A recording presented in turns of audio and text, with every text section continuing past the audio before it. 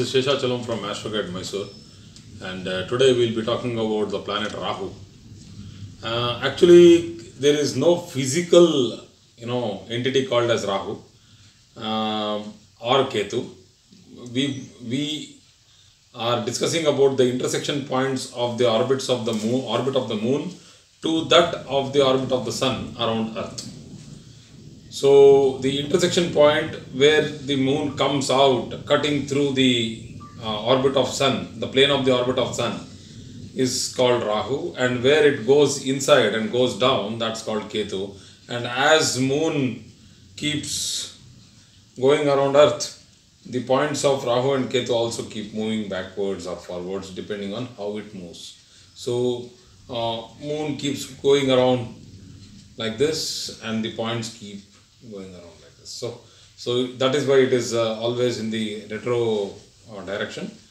There are theories, that is, if you go to the exact true Rahu and true Ketu, and since the orbit of Rahu and Ketu on the plane of the ecliptic is not exactly circular and it is elliptical, so what will happen is in very rare occasions, Rahu and Ketu also are direct in motion. That is, they become retro. They are always retro. That is, they are always reverse, anti-clockwise. Suddenly, when they become retro, they become clockwise. So that means they start moving from Aries, Taurus, Gemini. So this is a scientific mathematical phenomena, and for the calculation purpose, we have made it into a circle and taken mean Rahu and mean Ketu. But if people are there, going to the higher levels of understanding Rahu and Ketu in the research level, and they would want to understand what is the difference, actual difference of a true Rahu and a mean Rahu, a regular direct motion Rahu and a retro Rahu, that it is left to the great researchers of astrology. Let them do it.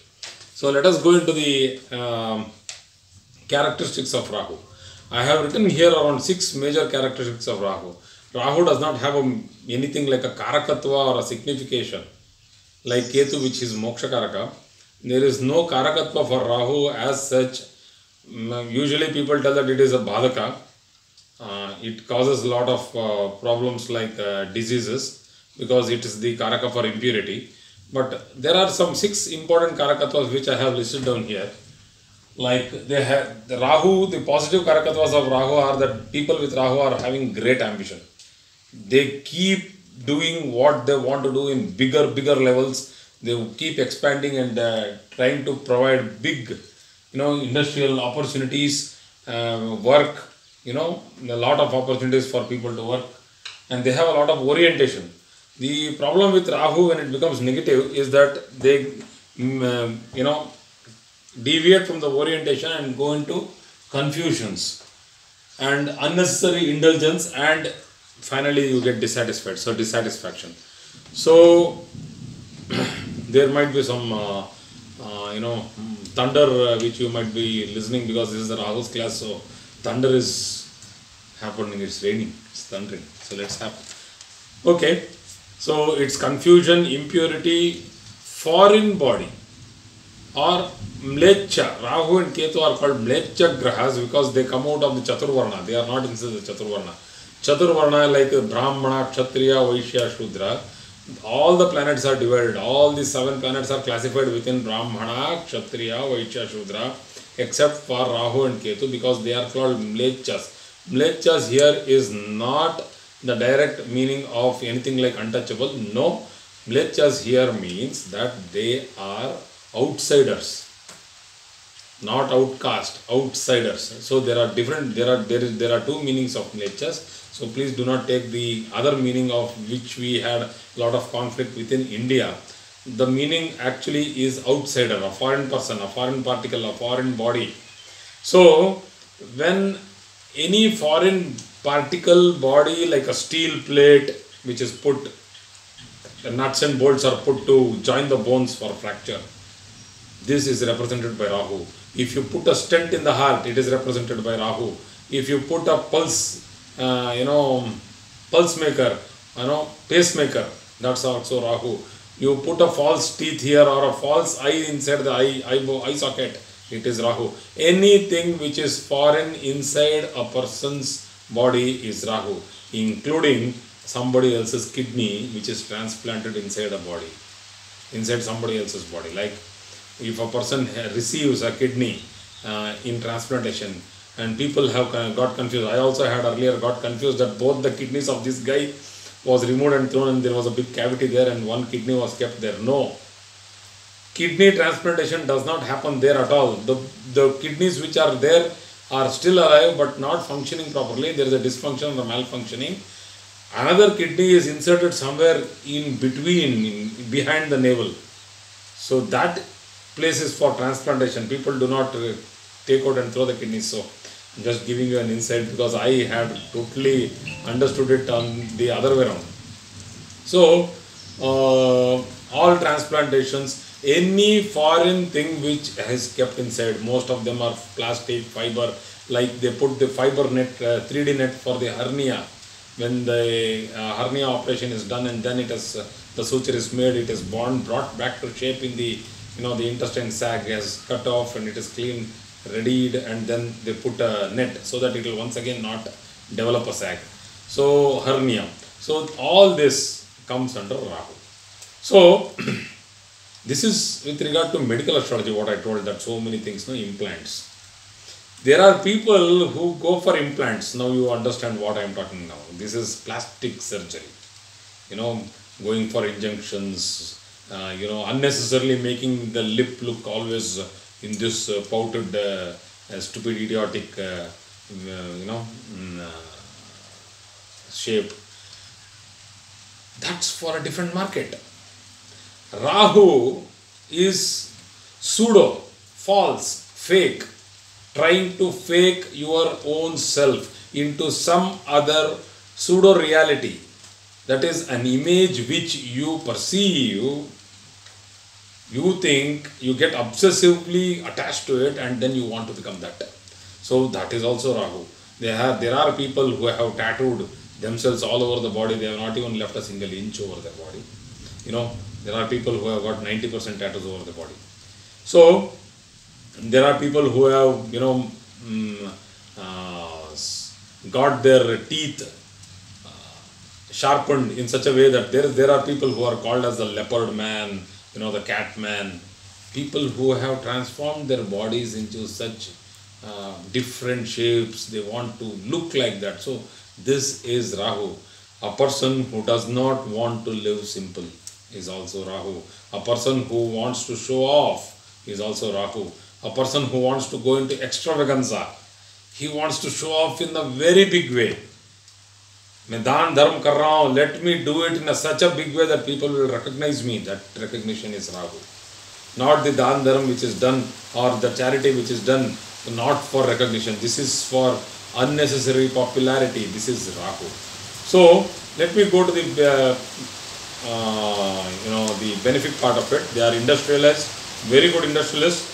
They think big, they plan big, they execute big, they don't sleep much. They are very oriented towards whatever they want to do. And if these people know what actually they want in their life, they will achieve it with force. So they are materialistic, they are very shrewd in business, they are research people, and in research they go to all lengths of cutting off their personal lives and fully dedicating their life, body, physically, mentally. We call Tanu Mana Dhan. They put the whole lot of themselves into research, and these are the people who do it.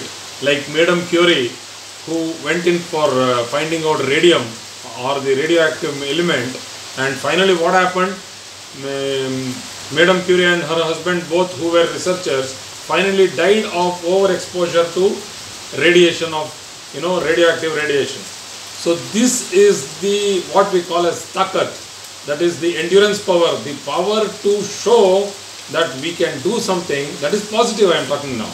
I am not talking about the negativity like harassment, going through bodily difficulties, going through a different type of sexual harassment. All this comes under Rahu. If the Rahu is placed in such a place in the in the horoscope where the person will have to go through all this type of difficulties, that also is Rahu. But in the same way, the positive part is a person can endure harsh temperatures, harsh environment and come out and achieve, and that is Rahu. This cannot be done by any other 7 planets what we are talking. Sun to Saturn will never be able to do this. So, it is Tamoguna. They do not have any mercy. They are rude. They are clear, plain, point blank they talk. There is no sarcasm. They are not critical about their talk. They are like, if it can happen, do it, or else please get out. So they are very clear. They are not like, if it happens, please do it. If it doesn't happen, try it once again. If you don't have the strength, I will come and support you. Nothing like that. You can do it, or else if you are not there, you are not, your place here is no more. You can please go. I will hire somebody else and get this job done. So they have no mercy.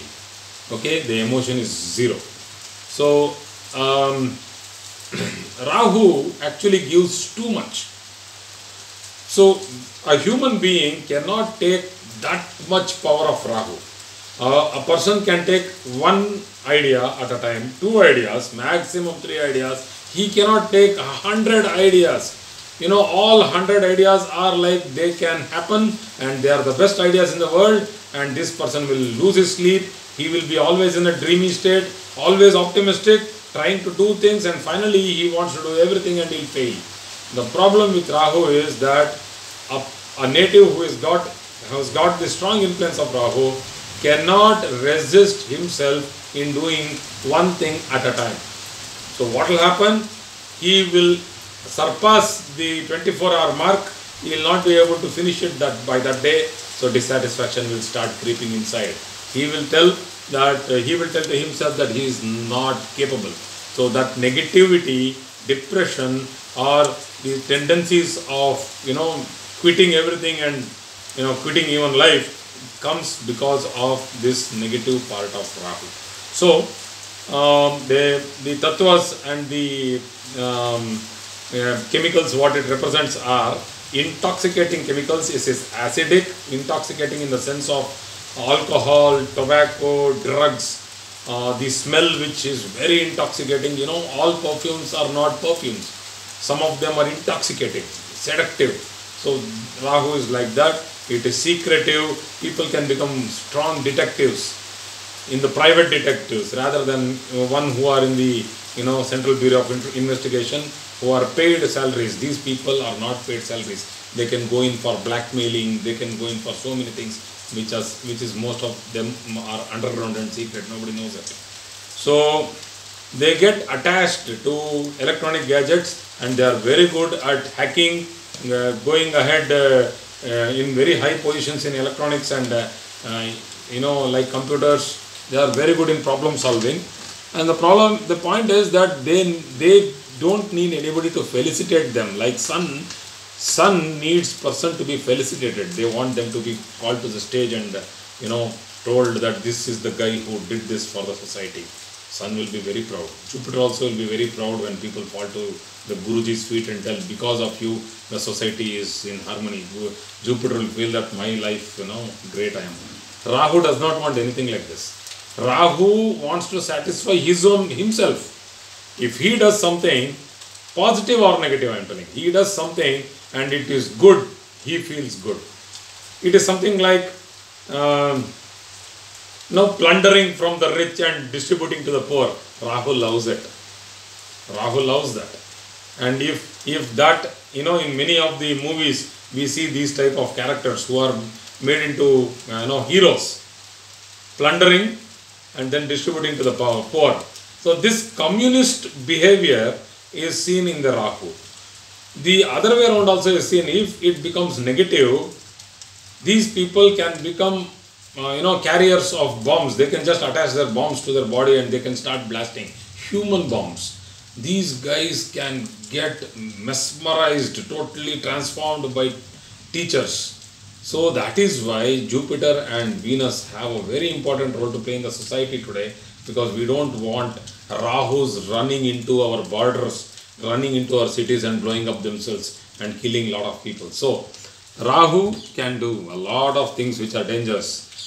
So if it is not terrorism outside from country to country, the same Rahu can enter into our body, become a cancerous pathogen or a cancerous element, a cancerous foreign body, which can create tumor, which can create diseases, which can actually interrupt our organs functioning normally. They can start making them malfunction. If they can go into the brain, you know that there are a lot of worms and infections or fungal infections which are happening now. Today, the rage in the news is the black fungus. So this is represented by Rahu, nothing else. If Kita, poison, goes inside, that is represented by Ketu. That I will come tomorrow. But today, we are talking about something we don't see, but it happens. You don't take a spoon of fungus into your mouth and tell them, let it come. We don't eat it. The spores of this black fungus is so thin, it is in microns, that floats in the air, goes into your nostril, gets embedded into your sinus, it gets embedded into the nose, it goes into the eye, it gets embedded into your, the pore of the eye, that is, what is the pore of the eye? Pupil. I forget suddenly, man. So, parts of the eye itself, if I forget what is there. So, the pupil, then they start playing their part like this. The fungus anyway starts growing, they multiply and they kill the part. So, this is what is happening. So, many infections of Rahu are not visible at the first. Cancer. You can see many people on the street who are suffering from cancer, going to the doctor, going through chemotherapy, they look normal. Unless they start, losing hair, they'll go bald. But anyway, they wear wigs nowadays. So, we have to be compassionate towards these people because they are suffering enormous pain. Enormous pain. Rahu can inflict hell into somebody because the pain of what Rahu gives, no other planet gives. It makes you lose your confidence, hope. You will fall into hopelessness. So when Rahu is hitting somebody from inside through a disease like cancer or through something like kidney dysfunction, nephritis or something like that, then a lot of compassion and care has to be shown. So it takes to a level where sometimes people can't do anything about it, because after a particular level of infection, it simply goes out. That is, it goes to the blood, it goes to many organs. So we need to simply see the suffering. There are so many moments in our life that we have seen people suffer, but we can't do anything about it. That is helplessness. Rahu shows helplessness in disasters also, in calamities like floods, in calamities like, the acid rain or whatever. Pompeii is one of the biggest examples where a volcano dust simply came and slept over, engulfed a city, a beautiful bustling city of Pompeii. And people, wherever they were sitting, whatever they were doing, children, enjoying, they all simply became statues. Please go through it and just see. So this is Rahu. I think it is Pompeii. If I am wrong, please, I will correct it later on. But I think it is Pompeii. So, let me go through the next level of it. They are smoky in color. So, what actually Rahu does to a person is suddenly, of all the sudden, the next day morning, the person will go blank. He will have done all the preparation and he'll go blank. It is as good as, I give an example always when I teach in my college, the example is that let us take that you are riding your two-wheeler, in a straight, beautiful road. Imagine a road which you can see for, let's say, around 2 to 3 kilometers straight. There is not a single soul on the road. There is not a soul, there is not a person on the road, because you can't see the soul. So there are nobody who can even enter the road because it is cordoned. So the single road, smooth, simple, and you are going at cruising speed. You are happy because you can see around 2 to 10 kilometers, such a beautiful road. Suddenly, out of nowhere, a field, somebody, puts on a fire in a sugarcane field or something like that, which happens normally in places like Punjab. So they light it up and the thick white smoke comes and simply, covers the road. Moments before, let's say 2 seconds before, you have seen that it was through and it was clean. Will you simply go in the same speed? You know that, you can't see the road ahead, but you know that there is nobody there. You can simply cruise. Nobody will go like that. They will suddenly apply brakes. They will go slow, cautious. Why does this happen? Though you know that it is straight ahead, there is road, there is not a single degree of deviation, and the road is fully free, there is not a single, hump or anything like that, there is no obstruction at all. But still, when the smoke comes there, the white, thick, ashy smoke comes there in front of you and you are obstructed from the view of the road, you will slow down. It is human nature. You will slow down cautiously. Sometimes you will stop. People will just park on the left side. They will stop. They are afraid. This panic is what Rahu causes. Rahu is an unknown, sudden appearance of an obstacle. You wait for some time. Patience is important here. Don't do anything, fantastic, until Rahu passes away, because you cannot blow to the smoke. Can you blow? Can you do anything? Can you take a fan and blow away the smoke? No, it doesn't happen. It just goes there and again circles and encircles and comes back. Smoke should dissipate, it will dissipate by itself. It should move by itself. It will never, it cannot be, suddenly, smoke cannot go away anywhere. Just a minute.